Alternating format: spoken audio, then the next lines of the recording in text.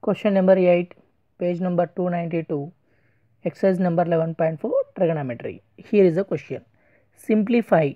The question is 1 minus cos theta into 1 plus cos theta into 1 plus cot square theta. So, here if you observe 1 minus cos theta into 1 plus cos theta is looking like a plus b into a minus b, that is equal to a square minus b square. So this is a plus b into a minus b is equal to a square minus b square. So here a value is nothing but 1 and b value is nothing but a cos theta. So a plus b into a minus b is equal to a square minus b square. A value is 1, b value is cos theta. So 1 square minus cos square theta into 1 plus cot square theta here. So next step, 1 minus cos square theta into 1 plus cot square theta. So again we know that trigonometric identity sin square theta plus cos square theta is equal to 1.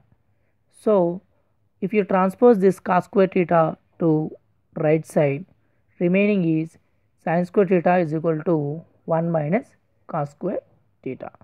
So in the place of 1 minus cos square theta, substitute sin square theta. And again we know one more identity, cosec square theta minus cot square theta is equal to 1. So cosec square theta is nothing but 1 plus cot square theta. If cot square theta is going to right side, it becomes plus cot square theta, that's why 1 plus cot square theta. So substitute cosec square theta in place of 1 plus cot square theta.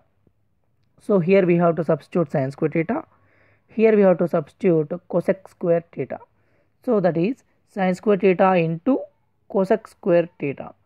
So sin square theta into cosec square theta is nothing but the multiplicative inverse of cosec square theta is nothing but 1 by sin square theta. So sin square theta, one is in numerator, one is in denominator, both gets cancelled. Therefore the answer is 1. Here the multiplicative inverse of cosec square theta is nothing but 1 by sin square theta. Both gets cancelled. So this is the multiplicative inverses. Sin multiplicative inverse is 1 by cosec theta. Cosec multiplicative inverse is 1 by sin theta. Cos multiplicative inverse is 1 by secant theta.